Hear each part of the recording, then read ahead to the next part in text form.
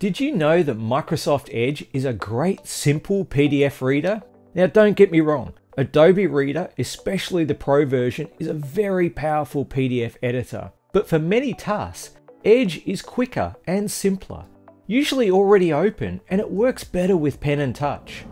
Microsoft Edge is the default PDF viewer in Windows 10 and Windows 11, so there's no need to install anything extra.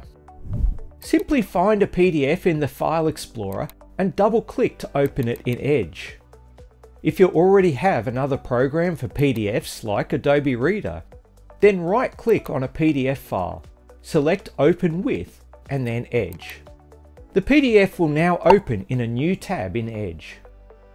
With a PDF open in Edge, there's a new PDF toolbar. This gives us some tools for viewing and changing simple things like zoom and page layout. You'll find zooming and scrolling the PDF works brilliantly with touch. Pinch to zoom in and out, and scrolling is much smoother than on Adobe Acrobat. But the fun stuff really happens with the pen and highlighter icons. It's super simple to mark up a document using a digital pen or even your finger on a touchscreen device. And if you don't have one, you can still also use a mouse.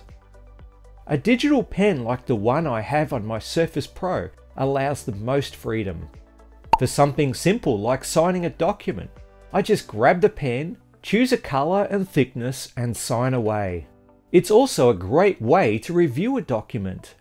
Highlight the key points with the highlighter and make some notes with the pen. And you can use the built-in eraser on your pen to erase content, or use the eraser tool on the menu. When you're done, you can save the changes into the current document, or you can use Save As to create a new version of the document with the annotations. If you need to mark up a PDF, give Microsoft Edge a try. For many of us, it's all we need. But if you do need a little more, also think about trying Drawboard PDF or Zodo from the Microsoft Store. If you found this tip helpful, then make sure you subscribe to the channel for more quick tech tips.